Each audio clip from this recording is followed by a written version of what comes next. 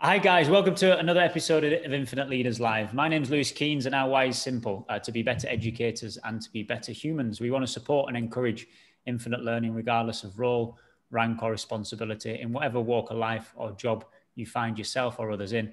We want people to be willing to listen, to learn and to share. I'm joined in the desert by my pal Alan, and that top looks nice. Alan, I've got one similar myself.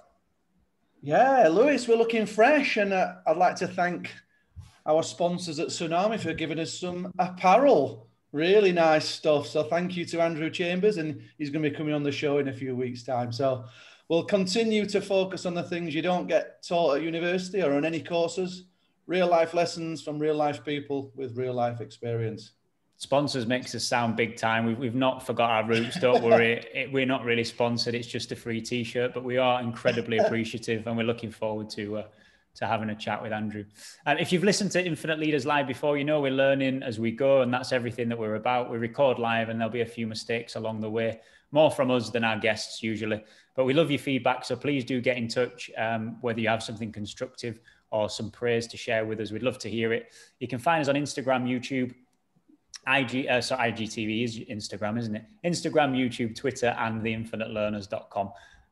So let's sit back, listen, learn, and share. Alan, should we get cracking? Yeah, get your pens and papers ready, guys. There's going to be some absolute gems of wisdom coming out of the show today. Cindy Adair is the Assistant Principal and Athletics Director at Bangkok Patana School in Thailand. As a member of the academic leadership team, Cindy is responsible for an extracurricular program of over 500 activities a week and a large and vibrant seasonal sports program. Cindy has previously worked at the Australian Institute of Sport and has a master's degree in education. So Cindy, welcome to the show. Great to have you on. Thank you, guys. Thanks for having me. Oh, you're welcome. Let's start right back at the beginning, Cindy. Tell us a bit about your childhood and the people who influenced the values you have today. Yep. So I am a child of two Kiwis who were from New Zealand, but quite early on in their marriage moved to Australia. So my brother and I are Aussie passport holders, but parents of Kiwis. So when the All Blacks play the Wallabies, it's always an interesting day at our house. I grew up in a little town called Avalon in the northern beaches of Sydney. And I think the people who influenced me the most were definitely mum and dad. I was lucky I had a kind of idyllic childhood, lots of, sport, weekends at the beach. And my mum and dad were just really good, solid, hardworking people. They ran their own business in the computer industry. They got into computers really early on when they were the size of a room. So I remember going and working at my dad's office, stuffing envelopes. And he had the big IBM, one of the first big IBM computers that would fill up a whole room. My dad was really a very hard worker and quite a visionary and liked to get into a bit of an entrepreneur. And my mum was there beside him every step of the way. Really sporty family, we're into everything. Sunday for us was usually mum and dad working as lifeguards down at the Avalon beach, and us sort of kicking around, probably getting far too sunburnt, like all kids of the 80s did. Just really kind of idyllic, lovely childhood.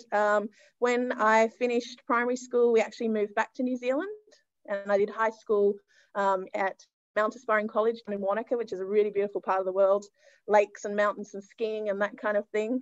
And again, just sport was a really big part of my childhood. It was what gave me lots of really good life lessons and some lifelong friends.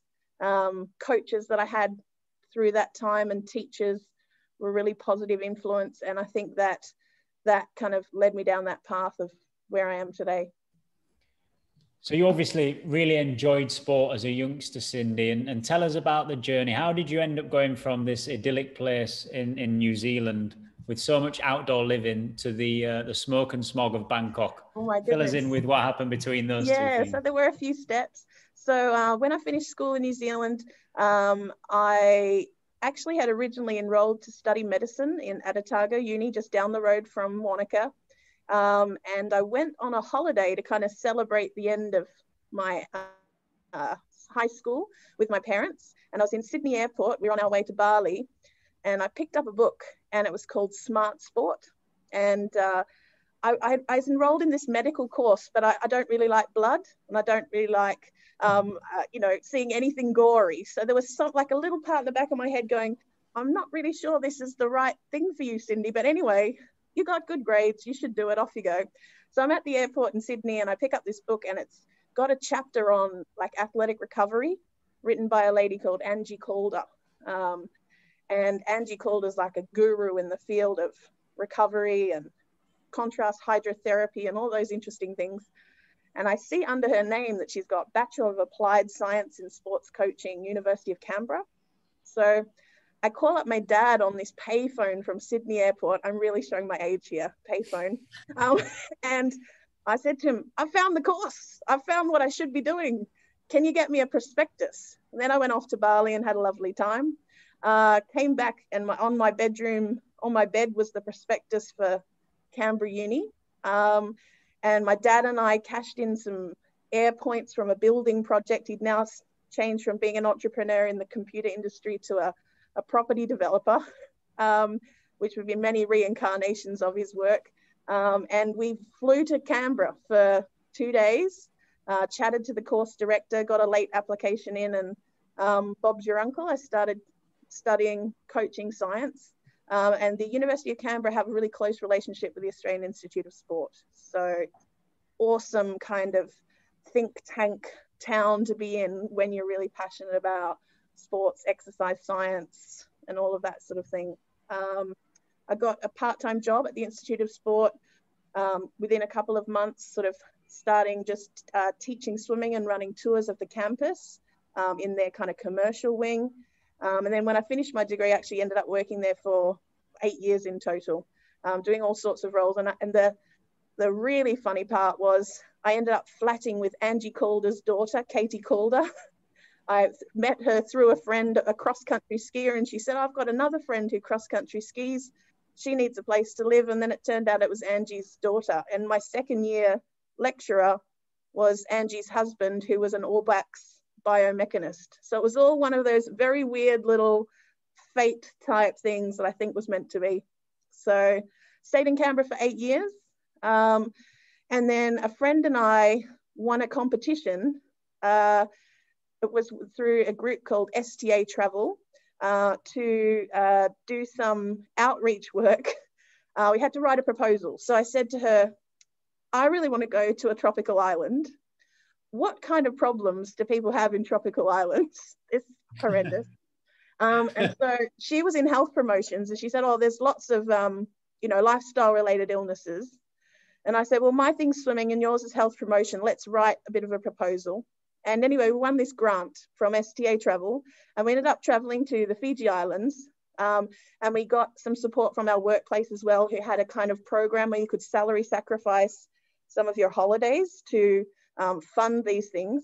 And off we went to Fiji, and we ran this water safety program in Fiji, and ended up, one too many drinks, I think, at the side of the pool one night, and met the love of my life, my husband, Carlos, who's a Fijian lad.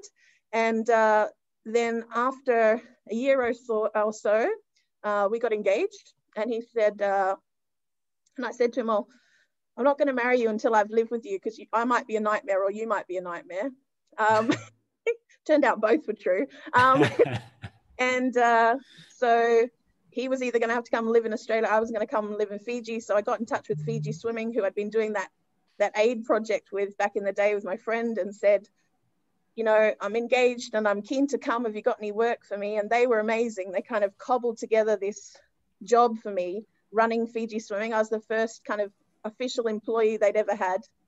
And I was cobbled together a bunch of different bits of aid money and grants and a bit of sponsorship, and off I went to Fiji. So I ran Fiji Swimming for a couple of years, and that was a awesome, wild adventure.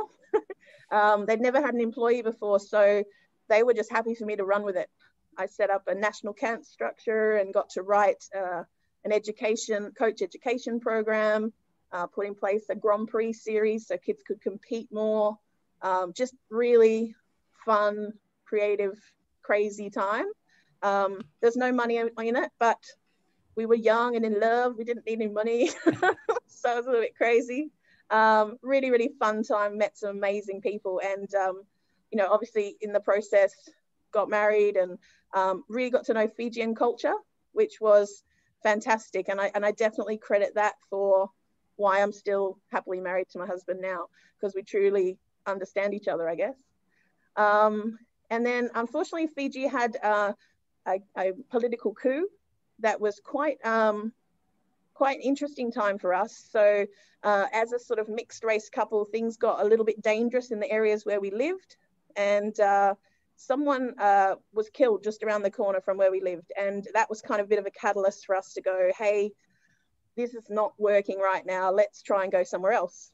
So I got online, as you do, and looked up jobs.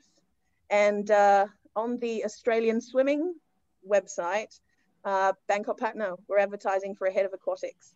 And so I applied, having never been to Thailand. I didn't know Bangkok Patana School. I didn't even really know that there was an international school circuit. I was just looking to get out of Dodge as fast as I could. And I literally, my husband had only ever been on a plane once before in our lives. And we had, I think I remember, 700 Fijian dollars to our name, 2 suitcases, and we jumped on a plane and came to Thailand. And luckily we chose Patna and not some other, you know, dodgy school in a cupboard. It turned out to be this amazing, wonderful journey. But yeah, it was pure luck. I'd like to say I'd chosen it strategically and it was part of my career plan, but that wouldn't be the truth. Wow. What a story that is. Draw breath more often. I feel my story is really boring now. I'm just going to go.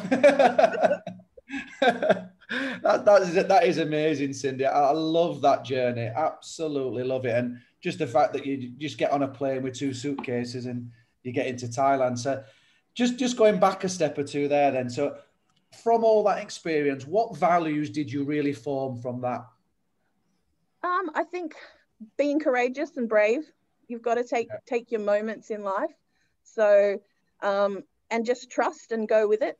I like to play that game in my head with myself. Like, what's the worst thing that could happen here? It's usually not too bad, so you may as well go for it. I think also just being really genuine and hardworking. Hard work translates in every country of the world. And just be passionate and keep chasing. I think flexibility is really important. And I think that's what I kind of got from my dad. So I watched him, you know, be an entrepreneur in the computer business. Then I watched him move into property development. He coached our first 15 when my brother played rugby. Then he got into swim coaching himself. And, you know, and I think that sort of transferable skills and a flexible approach to life can take you a really long way. And it also gives you that kind of courage to jump if you know that your skills can transfer in many different ways. I think you picked a really nice mix of values there. I think maybe you're doing yourself a disservice by saying you're lucky, and it was timing, because, you know, there is that side of looking at it, isn't there? That there was a military coup which you couldn't have predicted, that forced you to leave the country, which you wouldn't have predicted, and then you ended up finding a job on a website which you couldn't have predicted. But there was a series of things before that put you in a position to be able to apply for that job, and that gave you the experience and that gave you the skills to be able to go and seize that moment. And it's really interesting you hearing talking about your dad. Tell me what those skills were that your dad had that you feel that you've got in common, and how those have helped. Well, we're both highly organized, almost anally retentively so. Am I allowed to say that on your podcast? Anyone who knows me knows that. So there's no hiding that. Yeah, really organized, very goal oriented and focused, super stubborn, never give up, that kind of thing. But also always kind of searching. What's the next thing look like? What's innovative? What's new? What could we try? Never kind of satisfied with sitting with the status quo. So, yeah. So that sounds like... It's interesting, yeah. What I like there, Cindy, is that your dad was was changing careers at a point where I'm a similar age to you, where our dads and mum just had one career. It was fixed. You start in a company, and I know Lewis's dad did 40 odd years in the steelworks. You had your career and you stuck with it. And it seems that your dad had a plan that's now apparent in today's world, where you have them transferable skills and you apply them to different contexts. Would you agree on that? Yeah, no, he's definitely a bit ahead of his time, because, you know, they say now you're going to have 7 or 8 careers, don't they? And certainly the kids we're teaching now in our schools, it's all about transferable skills. So I guess he was, and he just, you know, life kind of threw at him what it did, and he was able to kind of pivot and keep going, which is the word I keep hearing in the media all the time. We've all got to learn to pivot. Yeah, we love a pivot, don't we? It's a fundamental skill in more ways than one. Tell us a little bit about that sort of want for searching for something. You use that word searching. Now, I think, you know, everyone's got something that drives them. I'm a real dork. I'm always reading. I'm always kind of researching. I listen to podcasts, you know, probably 6 or 7 podcasts a week religiously. And I just, I don't know. I think I need that to feed my soul. I'm not really one of those people who can sit around and I'm not very good at just doing nothing. And I like to be feeling like I'm moving forward, and feeling like I'm pushing the envelope and finding new and interesting ways to do things, or just think about things, I guess. To tell us what else energizes you and saps you, what really gives you the energy to go on and enjoy your day, and what really takes that away? What gives me energy? I love like that connection with other people. So chatting with colleagues and going out. I mean, I love working with children. Children give me energy. And in fact, if I am having a down day where I'm stuck behind the laptop, as sometimes happens in the AD role, and I've been cranking through the emails for how many hours, reminding myself to get out of my chair and go and see some kids, watch some sport, see some activities, gives me lots of energy. My main sports were kind of aquatics related and netball, but I still love diving in the pool, cranking out some laps. They're a lot slower laps than they used to be, but there's something about just that Zen world of going up and down that black line, kind of a form of meditation, I guess, that I really enjoy. But yeah, reading, listening to podcasts, hanging out with colleagues and friends. I think they're the main things. And what's on the flip side? What really drains you? Oh, what really drains me? I'm a real optimist, if I'm honest. It's not because I'm quite upbeat. So things that drain me are, you know, if you're dealing with a difficult situation at work, or someone's not being quite straight with you, or showing a lack of integrity, or, you know, you've had one of those days where things just haven't gone your way, or you haven't been able to tear yourself away from the laptop and the emails and the kind of drudgery of it. But I do bounce back quick. I think that's one of the things about me, that I don't wallow too much. Yeah, you don't feel sorry for yourself. There's a bit of bounce back ability. Try not to. Nice. I want to move on a little bit, but in that same kind of vein, the energizers versus the sort of sappers, there's certainly an understanding within directors of sport and ADs that a work-life balance struggles to exist to a certain extent. And I liken it a little bit to the fact that it isn't a work-life balance. It's more of an energizer and sapper balance, and that actually your work and your life do intermix and do intermingle, maybe not so much at the moment, but in the usual term when things are up and running in the way that they are. And separating work and life is sometimes quite difficult, and there's a lot of overlap, but separating those sapping moments and finding the energizers is really good. Now, you touched on it earlier about, you know, if you're having a day behind a laptop that isn't going well, you're going to go out and you're going to try and look at some sport or see some children active and playing.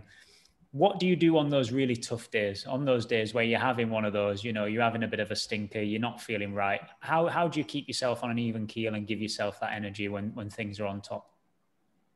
So a couple of things. I mean, I try, recently I've tried really hard to like make sure that exercise is still part of my day. So I get up early, and I've got a little bit obsessed with these like virtual cycling and walking challenges and stuff. I think it's what COVID's done to me.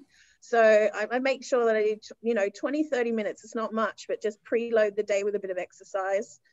And then if I am having one of those days, one of my sort of key mentors at my current role said to me that his dad had given him a great piece of advice that if you're ever having a super tough day, to sit down and send out 3 pieces of praise to different colleagues or students, or send home a really nice message about a kid who's, really made a bit of improvement. And so I do try and do that. And it does make such a difference, because actually sitting down and trying and, purposely thinking of 3 really positive, lovely things, putting them into words and sending them off is such a little switch, I think. And it kind of gets you back, oh, there is good stuff going on here. We are in a good place. And I think also it's about surrounding yourself with good people, having good sounding boards that you can just sort of say, oh, have a rant, have a rave, and then grab a coffee and keep going. Yeah, I think that those sounding boards resonate, don't they? You've got to have that kind of release and somebody to chat to. I know you've done a lot of work, and you still are, Cindy, with mental health and how to support yourself and other people. Do you want to tell us a little bit about that? Yeah, so it's an area that I'm really passionate about and interested in. As you sort of said way back in the intro, I've been working on my master's for the last few years.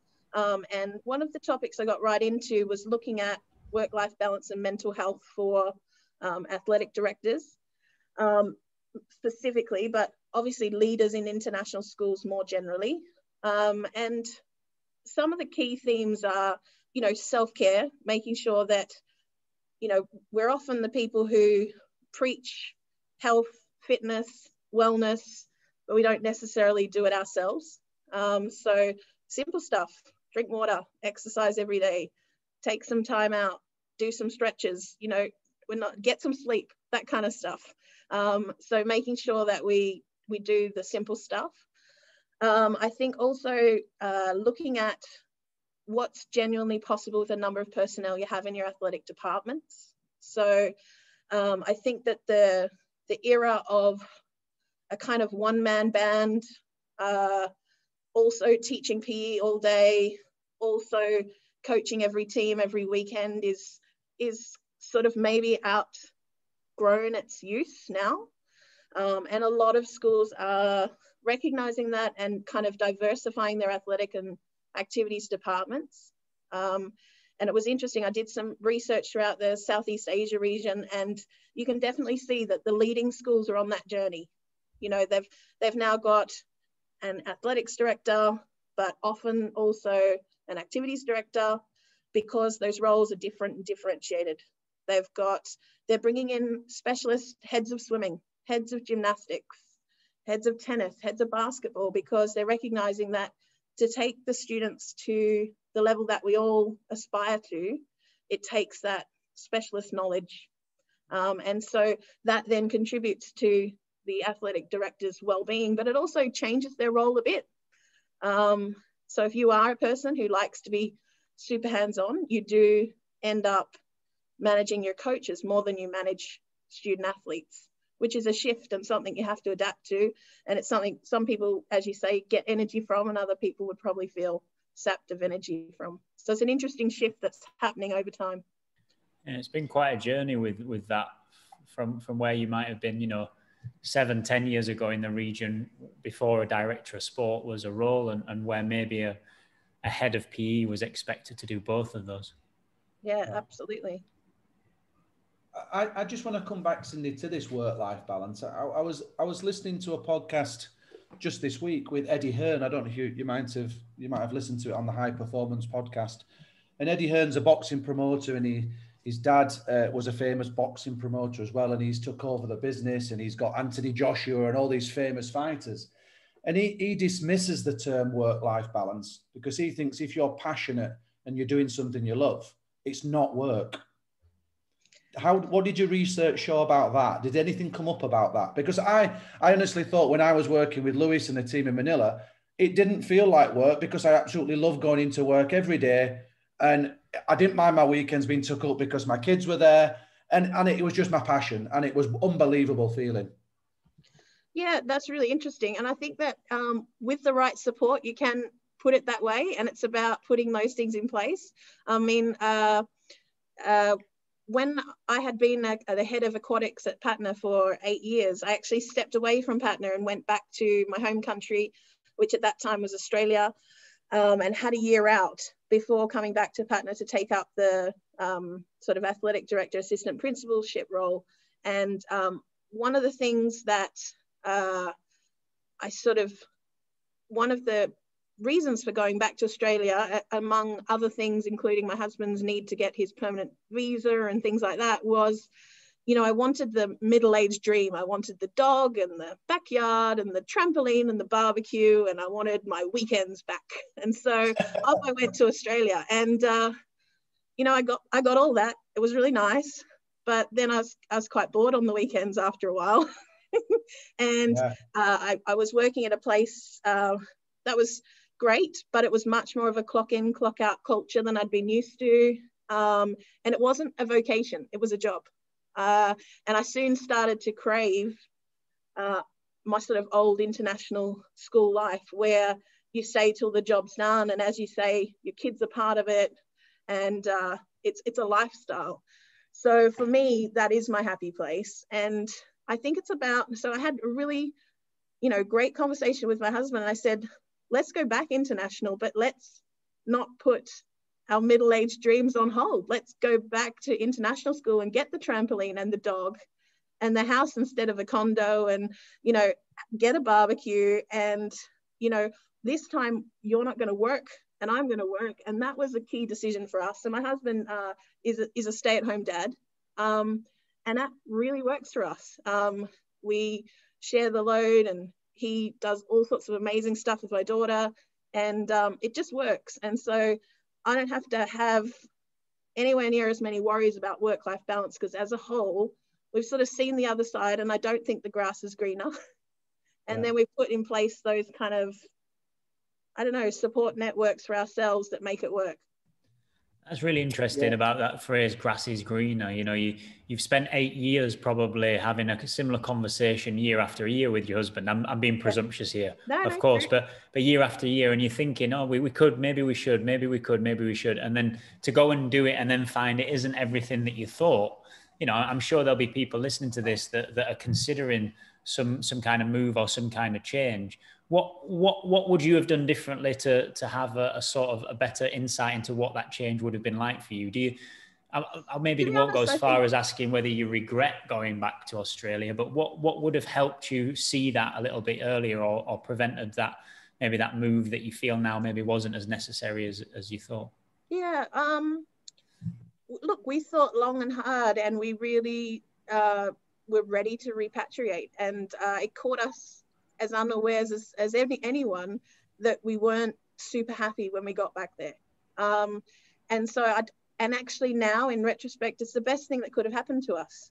I mean, if you've worked in international schools for a long time, and I'm as guilty of this as the next person, you do, because of the contract cycle, talk about who's leaving and who's going more than you ever have before in any other workplace, right? You know, and especially now, like everyone's thick as thieves with it. Who's going? Did you hear? Who's coming? Oh, when do they have to say? All of that stuff. And to actually go home and really have that experience of comparing lifestyle, comparing, you know, how far your money can go, how much you're able to save, what your leisure time looks like. And we love Australia. I mean, the parks and the beaches and the weather are to die for. But if you're only going to the park because you can't afford to go anywhere else, and the only holiday you're ever going to take is in a caravan down the road, then you are sort of, you do reconsider what your options are. And it was the healthiest thing we've ever done, to actually have that living experiment. And luckily, you know, we fell on our feet. We got a good job offer, came back to a place we loved. But it's brilliant because now when all that intrigue comes up, especially at this time of year, we're not flip-flopping back and forth. We kind of know where we want to be. And that doesn't necessarily be able to be Thailand forever, but for now, it really meets our needs as a family. I'm interested there, Cindy. I've got twins at 11 who've obviously, they were born in Qatar. We moved to the Philippines. They've just left everything, their best friends, everything behind in the Philippines to move to Saudi. How did your kids then respond to obviously being in Bangkok, then going back to Australia for a year, and then coming back to Bangkok again? How did they react? What were their thoughts on this process? Yeah, so I've got a daughter and she was 5 or 6, I think, when we went back. And kids are wonderfully resilient. So off she went to Australia. It's going to be great. I'm going to spend more time with uncles and aunties and grandmas and granddads. And look, there's a beach and that kind of thing. She went to a sort of state school in Australia, very good in terms of basic academics. She didn't struggle at all and made some lovely friends, but obviously no ECAs after school, no swimming pools and gymnastics halls and things were abounding at this school. So that was an adjustment for her. And then when she came back, she slotted in kind of like she'd never left. And that's the amazing thing about kids. I think academically, she obviously transitioning between different school systems is always a challenge. So there was like little dips in each direction in terms of trying to adjust to the different ways they teach phonics and numeracy and things like that. But I don't think we've done her any lifelong damage, but you never know. You're just trying not to stuff your kids up, right? It blows me away, the flexibility and adaptability of kids, particularly through this time as well. And just talk to a bit there about how you think that this COVID crisis, as we've called it, how do you think that's affected the education of kids, or do you think it's actually been a positive? I think the experience has been really different for different children. I think that the work that teachers have done to turn their practice and pedagogy on its head with no notice and deliver in all these amazing, innovative online ways has been absolutely awesome. And I watched, my child and her friends and what they were doing online, and it was awesome. But I think you've also got to acknowledge that there were kids stuck at home where both parents were trying to work, or, people were suffering from poorer mental health because of job losses and all of that sort of stuff. So it's hard to make generalizations, but look, it's going to make them resilient. It's going to make them tough. It's going to give them an awesome story to tell their grandkids. Remember the pandemic of 2020, my goodness. Yeah, we've had the same conversation, Cindy, with our kids, and we say, well, what have you gained from this? And they actually use that word resilience. I mean, in terms of values and trying to teach values, that's probably one of the highest ranking words at the moment. Could you give us a little bit more on that? How do you think resilience has been developed during this time, and how we can do it as teachers? Oh, I mean, it's so tough, isn't it? Because that idea of developing resilience and grit, I guess the first thing is you've got to have really strong relationships and you've got to have trust with your kids, because you can't put them to the test and help them sort of develop resilience and grit until they truly trust you and they're willing to work hard for you and put themselves through kind of pain and discomfort as they go further in their learning, or work out harder, or run faster than they've ever run before. So I think you have to really develop trust in relationships first. And then with kids will go to the end of the earth for a teacher that they love. So great relationships. Then I think we've got to be challenging kids, and we've got to make it okay for them to fail. And that's really hard, because it's not something that is an easy sell. There's lots of instant gratification in their worlds these days, and failure is not something that's particularly celebrated, but you've got to make making mistakes really safe. And then celebrate sort of progress as well as achievement, because obviously what you celebrate is what what you're really reinforcing. Yeah, I feel like I'm talking in kind of cliches there, but Cindy, yeah, tell us how you do that. So, you know, for those people listening that aren't familiar with Bangkok Patana School, huge school, you know, arguably the biggest and most successful sporting school in Bangkok, one of the biggest and most successful in Southeast Asia. And the children may, certainly as they get older, feel that pressure and know that they're the favourites going into tournaments and know that other schools are really looking forward to playing this big school from Bangkok. How do you create an atmosphere and an environment where they feel that it's okay to fail? They might not want to, but it is okay to get things wrong, to make mistakes, not to win, and not to be successful in very gross and raw position terms. Yeah, look, I think that we've got some amazing coaches. So we do lots of sort of briefings and CPL with our coaches to help them to set up goals within their teams that are not just outcome related, but are progress related. And making sure that when we set up calendars and fixtures for our teams, we're not just playing, we play a range of opponents.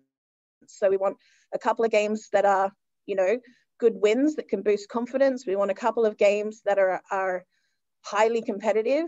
And then we want a couple of games that are a stretch and that we will lose. And we go into each of those games with a set of goals that we want to achieve. And then also we do a lot of work with our students to try and develop their sort of leadership skills. So we have an athletic council and we meet with our captains and run a seasonal captain's lunch. And what we're trying to do with that group is talk to them about, you know, a values-driven program, including all of their teammates, being great sports, whether they're winning or losing, and just to try and create this real culture where excellence is not just winning a trophy at the end of the tournament. Excellence is something that has to be there in every training session, at every fixture that we win or lose. And then hopefully that kind of momentum will build and off we go to the tournament as not only better athletes, but better people. And we try to make sure that that's being led by the students themselves, because we can talk and talk, but we're the boring old people. But it's very powerful when the peers are saying to each other, hey, this is our expectations, or this is how we do it here, or this is what's expected. And they set the tone and the work ethic, and they kind of set the tone when we lose about how we behave, and when we win, how we're gracious. And I imagine Bangkok Patana hasn't always had that ethos of it's okay to fail, it's okay not to win. You know, I'm not sure of the time scale, but I'm sure if we go back 5, 10, 12, 15 years, there might have been more of an emphasis on winning. Yeah, look. Were you part of how that changed, and how did that change in your time at swimming there, and how has that developed over the last 3 or 4 years? I mean, I'd like to think I am, but it's definitely been a team effort. And you know, we love the win as much of it as anyone else. So it's not that we're not going for excellence. We really are. But ultimately, we're running school-based athletics. We're not running an institute of sport. And most of our kids will graduate and hopefully, you know, go on to play a bit of sport at uni and then be lifelong active people.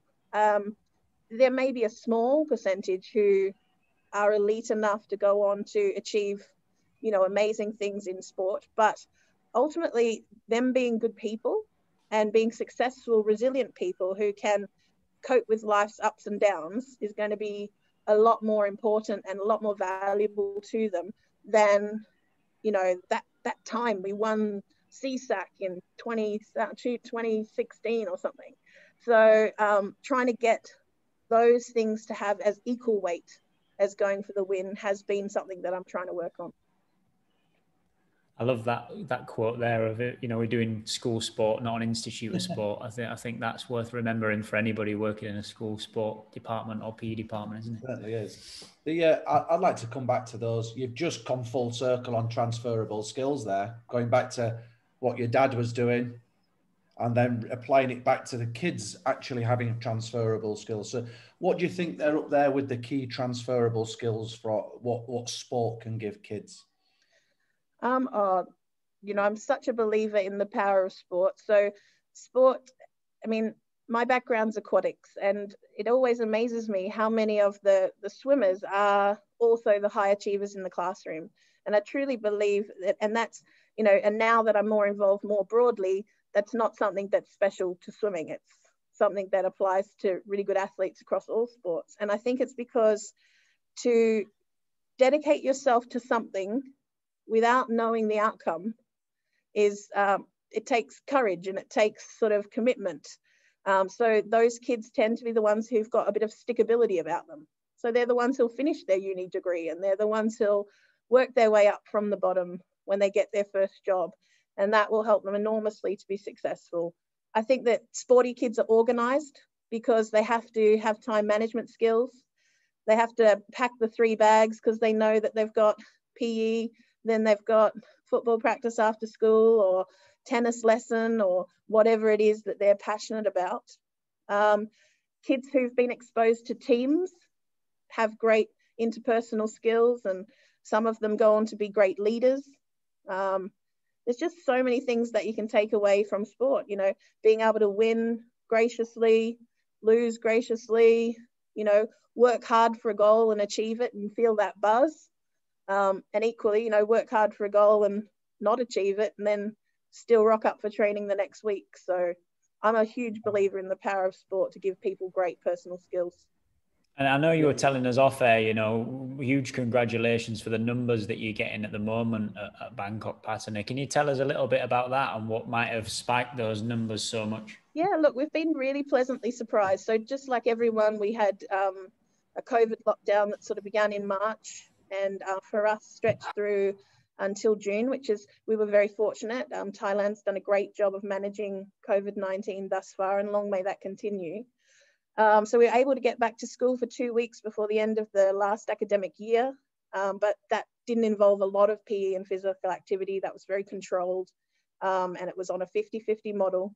But when we came back to school this academic year, we were lucky enough that things had settled to the point that we could begin full PE lessons and local sport and some community sport. And the kids have come out in droves because I think they really missed not only physical activity, but they miss their friends.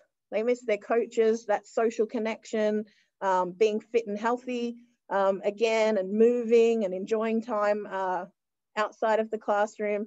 And it's been fantastic. There's been a real sort of swell of interest in getting involved and being active, which was great. Can I take it back to when you said you're like a bit of a dork? I think you were your own words, Cindy. True. We like to think of us as a bit of a geeks ourselves, but yeah, we'll go with dork in your terms. What are you reading at the moment that's really making you better, or what you're listening to? Anything that you're doing? Give the listeners some real good gems. I've been reading. I watched Brené Brown on Netflix, her special. So I've been right into her at the moment. I've been reading her Dare to Lead book recently. I really, I had watched a long time ago her kind of little short film on the difference between empathy and sympathy. So I was kind of drawn to her. And some of her leadership books are great. And her main sort of theme is around brave and honest dialogue. And I think as a leader in an international school, or really in any context, if you're really going to bring out the best in your people, you need to have brave and honest dialogue. You need to be able to give honest feedback. You need to be able to receive honest feedback. And you need to tackle things front on. So I really love her work. She's also has a great sort of chapter about making sure that you only take feedback from people who are in the arena with you. And, you know, I'm quite ambitious. I'm young-ish for my role. I'm female. And so there's been times where I've had to really step outside my comfort zone and push forward to advance my career. And that's been tough. And if you'd been listening to each and every person's opinion of you as you did that process, I think you might shrivel up inside. But I really got a lot out of her saying, you know what, take the feedback from the people who are also pushing forward in the arena, making themselves uncomfortable and going for it. And that, for someone, I can be a little bit sensitive to criticism and feedback like we all can, and I found that really powerful. Yeah, I think that's a superb book. I love it, Cindy. That's one of my favorites. And it really resonated with me, the feedback chapter. One of the bits, you just touched on it there, was that when you are taking feedback from somebody in the arena and you've got that opportunity, you can feel that sort of, those parts of your brain shutting down to either ignore what they're saying and say, you know, just barrier it, block it, and try and justify it. You're telling your own story in your head to say why they're wrong. And when you spot yourself doing that, stop, take a step back and listen and take it on board. And even to the point where you might not respond at that time, you might actually just say thank you and go back and let that resonate. Let yourself think about that and circle. She calls it circling back, doesn't she? Circle back the next day to have another conversation about it. And I think that's so powerful, that if you do want to get better and you are willing to learn, which as educators we've got to be able to take that on the chin. And to say, you know, okay, thank you, even if inside you're absolutely boiling, you know, you completely disagree with everything they've said, take it on board, go away, write it down, draw it, consider it, talk about it to your sounding board.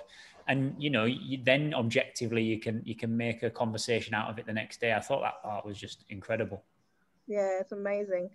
The other one I'm reading at the moment is a book that's been written by Julia Gillard, who was the first female Prime Minister for Australia.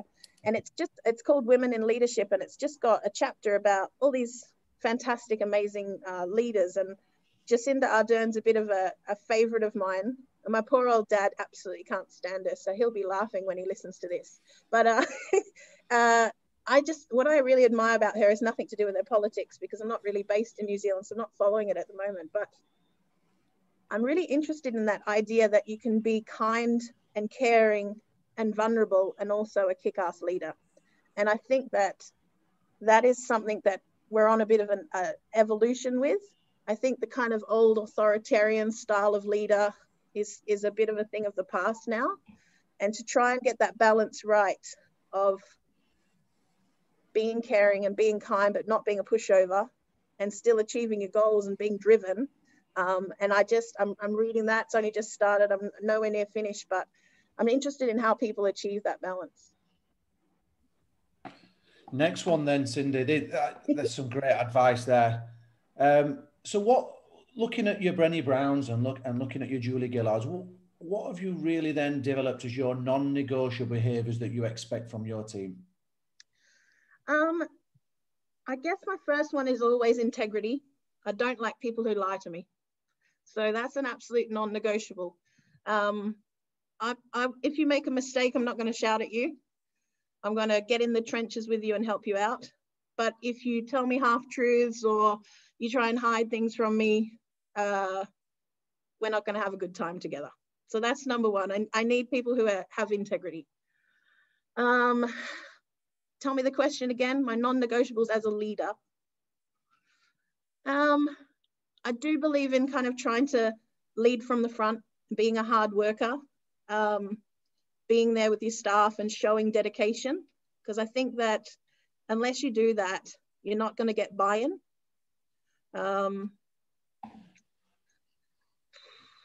That's a tough question. Not sure. I'm not really a non-negotiable kind of person. I'm quite negotiable.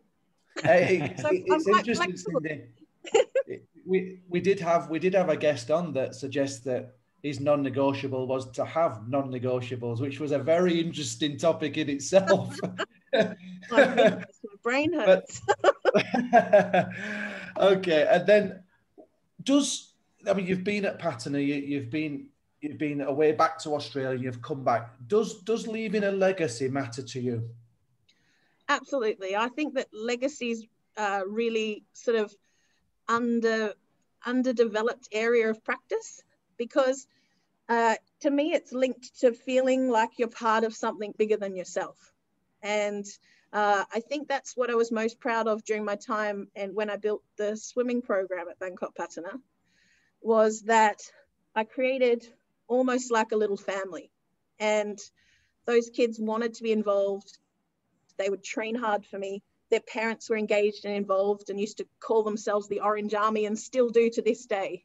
And, you know, developing little badges that used to get sewn on their shirts that showed year after year what their representative honours had been, and then celebrating where our alumni have ended up and staying in touch with them and bringing them back into the fold. And now we've got several of our academy programs at Bangkok Patana really going down that route and trying to keep the kids really connected and feeling like part of something bigger than themselves. And that's beyond graduation as well. I think that I don't think about leaving a personal legacy. I'm not after the Cindy Adair Memorial anything, but I want to leave behind a legacy where kids remember being part of the Bangkok Patana family and the Bangkok Patana, whether that's the Tiger Shark swim team or the Tigers football academy or our gymnastics group, that they look back on that and go, oh, that was really special.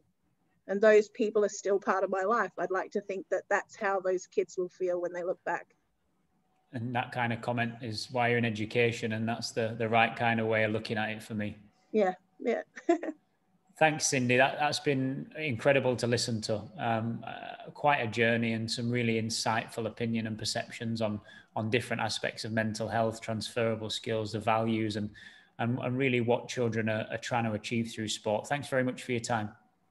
Thank you, guys. I've really enjoyed it. Cheers. Thank you, Cindy. Search Infinite Leaders live on YouTube and IGTV, and we're also pleased to announce we're on all popular podcasts now, so check us out on Apple Podcasts, Spotify, etc., or at theinfinitelearners.com. Thanks, guys, and we'll see you next time.